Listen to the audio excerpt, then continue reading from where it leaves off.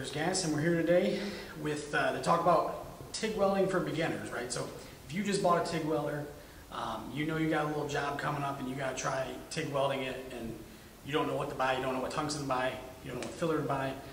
That's what we're going to do in this video. We're going to talk about some of the new beginner stuff, or what I recommend that you should get just on a beginner basis, right? And this is just brand new. You didn't ever do it before, but you bought a machine and you're going to try it out. So to dive right in, I know we have a couple of bundle packages out there. We'll link all that below with tungsten, filler, and some other different consumables on there, right? A TIG rod and tube holders, what gloves to buy, that sort of thing. And you might have already bought all this stuff, but I just want to give you a recommendation here. So a couple of things that we wanted to talk about were tungsten. This is always the biggest question of what tungsten should I buy.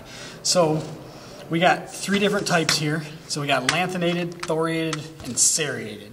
Now you're going to say, this kid's crazy. What is the difference between the two? So here's my recommendation, and take it with a grain of salt, but serrated is probably one of the best all around, easy to use, easy to sharpen for brand new beginners, right? So it'll do AC and DC. It is a very versatile tungsten. Now, is it the best one out there? I don't think it's the best, but it does work very, very well.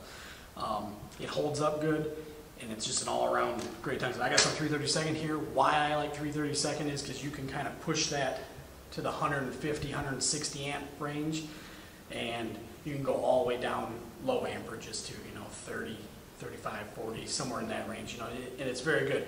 Some people say, well, I only do 16, 1/16, or I only do 1/8 inch. Yeah, those are great. This is just a good medium in the middle of the road tungsten. I like 332nd, works great. Thoriated, awesome tungsten, works great. Does AC, does DC. Starts a little bit harder than serrated tungsten. Sharpens a little bit harder than that too, but it holds up a lot better. So it is a little bit harder, and I say that it isn't harder than the serrated, but it does have a little bit better characteristic properties when holding up when you're welding with it. It works well. I like that tungsten. And then lanthanated. Been growing in popularity, so a lot of people that have been buying it, a lot of stainless guys, a lot of like 9 chrome or high alloy stuff, they like it because it holds up better. It's got a stable arc, especially on some stainlesses or some high chromium steels. It holds up a lot better, and it does work really well. So it cuts down on arc strikes, that sort of thing. And I know I'm diving deep in the weeds on that one. So, but the lanthanated does work well. And then, if that's, I totally confused you with that, we sell a mixed pack right here. So you have lanthanated, pure, thoriated. We have a multi-mix, and then we have serrated. So this one has 4 different types of tungsten. I'm sorry, 5 different types of tungsten, and you can try each one of the ones I just talked about, plus multi-mix, which is just a multi-mix of, it's a blend of cerium and some other elements in there. Just try it out and see how it is. And then pure is losing in popularity, but I mean it's still used out there because if I can go to serrated, I don't need pure. Right? Pure was for aluminum only on older style transformer machines. It was very, very popular for a very long time. It's still popular. I'm not saying it's not. I'm just saying when you go to an inverter machine, you're better off running serrated or thoriated tungsten on that. It's going to hold up better. It's just going to run a lot better too. But no, give that multi-pack a try. We'll link that all down below. Now on filler material, one thing that I always recommend, so people always have, I got to TIG weld an aluminum trailer fender or something.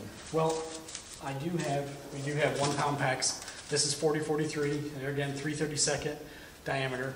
Great all-around size. You might want to jump up to a bigger size depending on what you're welding, but this is very versatile. You can weld on them trailer fenders. It'll run on majority of aluminum product except for like structural aluminum. We're going to need to go to another 53-56, but this is just a good all-around. It'll get you to where you need to be. Another good all-around is a ER70S6 TIG Rod. This is a 1 pound pack too. We'll link that down below. Just a good all-around mild steel if you welding a bike frame back together, or got to fix some little steel widget that you had. That'll get you out of the woods there. So that's a good pack to have. Now diving in a little deeper, we've got 2 different types of stainless here, both 1 pound packs, 309 and 308. So if you got something stainless, some sort of, I don't know, kitchen table or sink or something that's got a crack in it and you want to weld it back together, you know that's stainless, you want to run 308, which is a stainless to stainless filler material. So when you got a stainless table and you're welding something stainless to it, you need 308 to do that job. And that's a good 1 pound package right there. That'll get you a lot of stainless welding, believe it or not. And that doesn't look like many rods, but that'll do a lot. And then 309 is good for dissimilar metals, right? So if we're doing some sort of steel to stainless and we want to attach those two pieces, 309 is what you need, because usually the steel has less chrome than the stainless. So this gives it an extra little bit of chromium, so it melts in there better. Your structural property is still there. But yeah, 309. You can also do some cast and just cast iron, cast steels with this 309. I'm not recommending that's the way to do it, but it will do it in a pinch, and it does work. You just need a little bit of preheat. So those two stainlesses are very popular, but like I said, I'd always recommend a 308, because you might get into like a inside kitchen sink or some sort of van hood or something and it's all stainless. You're going to need 308 for that. But if you're just brand new TIG welding, man, those three packages right there, 308, ER70S6, and 4043, I'm going to say that's going to do probably 90–95% of what you're going to get yourself into, just trying to learn how to TIG weld. And then with the multi-mix pack there, I'd get that just so you can try them all out. But like I said, it's not a bad idea. I'm telling you, it's serrated. It is a very versatile tungsten. It holds up good. And another thing too is sharpening your tungsten. And we'll link that down below as well. We have several tungsten sharpeners. We did a couple other videos on those as well. So check those out, because you're going to need to sharpen that tungsten. And I see a lot of people using hand grinders and turning them different ways and spinning it. That's tough. The tungsten grinders for the extra $400, and you just got a smoking deal on your TIG machine, so just buy one. Use it. It works great. It's a whole lot safer than you trying to do it on a hand grinder. So recommend a tungsten grinder, a multi-mix pack, and then these three filler materials here. Now we sell it in multi-pound packages too, right? You can buy this and it comes in there. We'll link that down below.